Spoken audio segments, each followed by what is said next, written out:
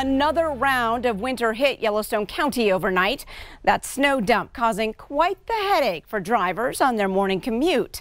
As Q2's Andrea Lutz finds out, there's an intricate planning process to clear those streets, and it starts long before the snow arrives.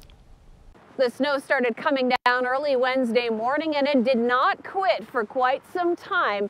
But the Billings City road crews, they are trying very hard to make sure these roads are safe.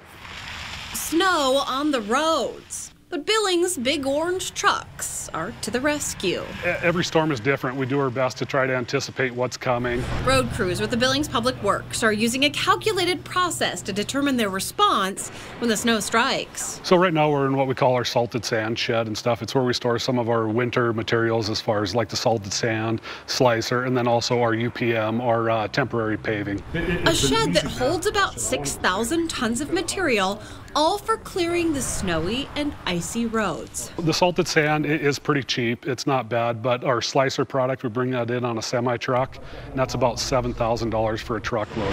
So crews use it wisely, determining a mixture for each storm that will efficiently use both.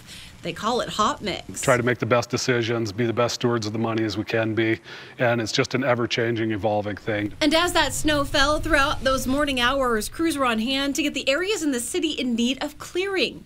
Miller says some drivers come in at 4 a.m., but earlier if need be, and a supervisor constantly checking the weather to make sure they're on it when the snow flies. We can rely on multiple different divisions within Public Works to have guys come in and help us plow, sand, and do whatever we need to get it done. Miller says each storm presents its own challenges, but for now they have an economical and somewhat scientific way of getting the job done.